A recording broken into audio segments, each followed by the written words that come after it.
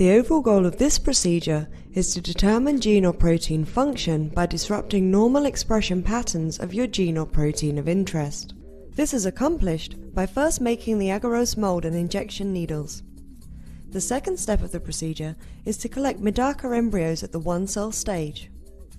The third step of the procedure is orienting one-cell stage embryos in the correct position for injection. The final step of the procedure is injecting cell tracers, mRNAs, or antisense oligonucleotides into the one-cell stage Medaka embryos.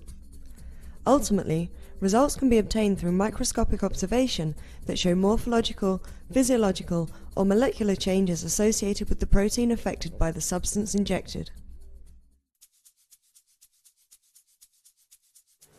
Hi, I'm Porazinski from the lab of Dr. Makoto Furutani-Seiki in the Department of Biology and Biochemistry at the University of Bath. I'm Huijia Wang, also from the Furutani-Seiki lab. Today we'll show you a procedure for the microinjection of Medaka embryos with cell tracers, mRNAs and antisense oligonucleotides.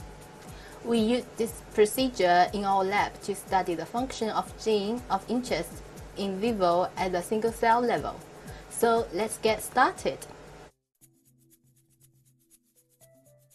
Unlike zebrafish, male and female Medaka can easily be distinguished by their dimorphic fins.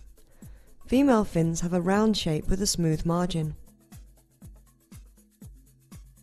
Both the anal and dorsal fins of the male are larger than those of the female, and the dorsal fin has a deep notch between the last two rays.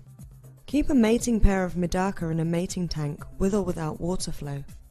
This pair can be kept in the tank with running water for up to 2 months for daily injection.